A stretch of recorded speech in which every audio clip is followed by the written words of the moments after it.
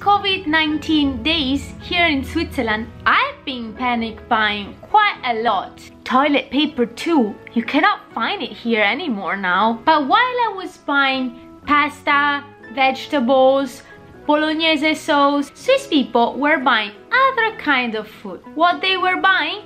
Well, let's see it together in this second episode of Swiss Foods.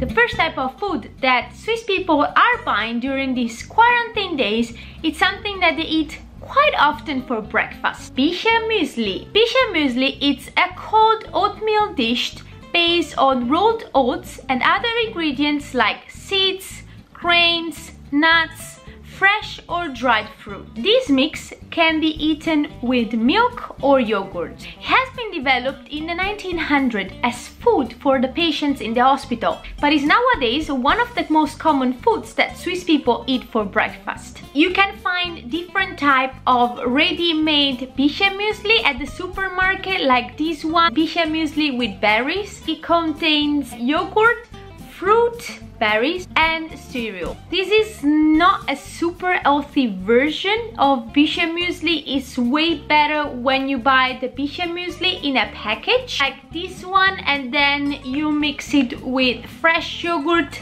This is more granola, but you have a really only oatmeal based Bische muesli. But this one is actually very good. One of the most, I believe, bought thing here in Switzerland during these coronavirus days, Rösti. Rösti is a typical Swiss dish based off potato in a form of a fritter. It has been invented in the canton of Bern and it was commonly a breakfast dish, but now it's actually eaten any time of the day. I bought two kind of rösti. This is normal rösti and this is rösti with speck. So I think I will eat this tonight. After eating rösti, for sure you will be very thirsty. Why not drinking a mezzo mix? Mezzo mix is a Coca-Cola product which was actually invented in 1973 in Germany, but is very popular here in Switzerland too. It's a mix of Coca-Cola and orange soda, and in Switzerland it is also known with the name Spezi. I have a very funny story about it. When I was working in McDonald's, Spezi was not on the menu, and then this guy came and he asked me, can I have a Spezi? And I was like,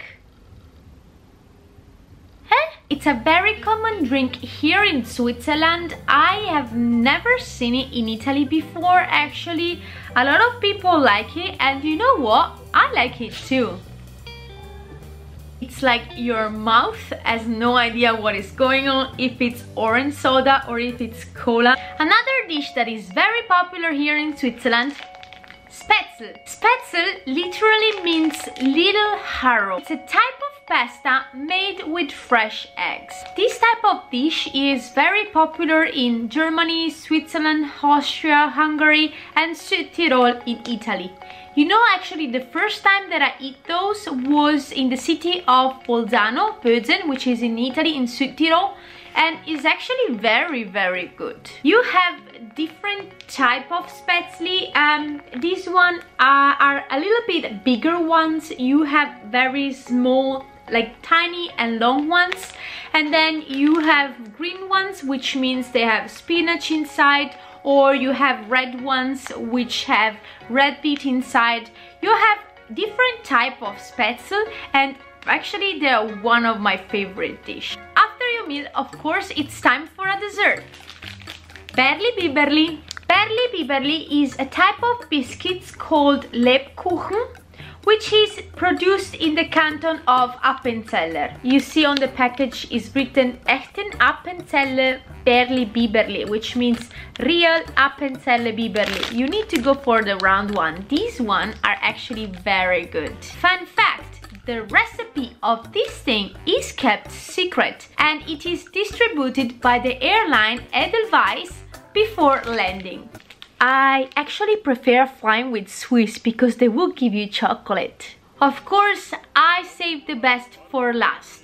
When you go to a comedian night about Switzerland, there will be one thing that they will say about Swiss people, that they always have aromat with them.